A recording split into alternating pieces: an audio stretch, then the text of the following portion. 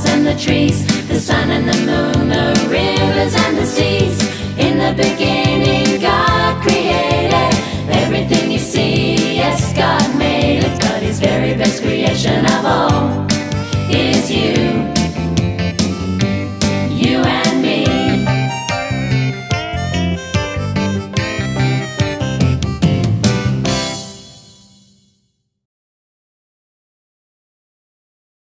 Wow! On day 5, God made the birds and the creatures of the sea. God said, "Let the waters be filled with the abundance of creatures, and let the birds fly in the heavens above." I love looking at the fish and the birds. They have beautiful colors, and they are created differently. Who had made the fish to swim, the fish to swim, the fish to swim? Who had made the fish to swim? Only Jesus Christ. Just like each bird has different beaks, Jesus had made us differently. That's what makes all of us unique.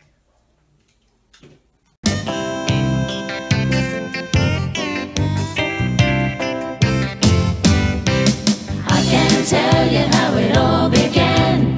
I can't tell you how the world was started. I can't tell you who made this land.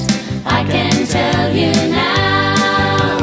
In the beginning God created everything you see. Yes, God made it. The birds and the animals, the flowers and the trees, the sun and the moon, the rivers and the seas. In the beginning God created everything you see. Yes, God made it, but His very best creation of all is you. You and me. I can't tell you how it all began. I can't tell you how the world was started. I can't tell you who made this land. I can't tell you now. In the beginning God created everything you see. Yes, God made it. The birds and the animals, the flowers and the trees, the sun and the moon, the rivers and the seas.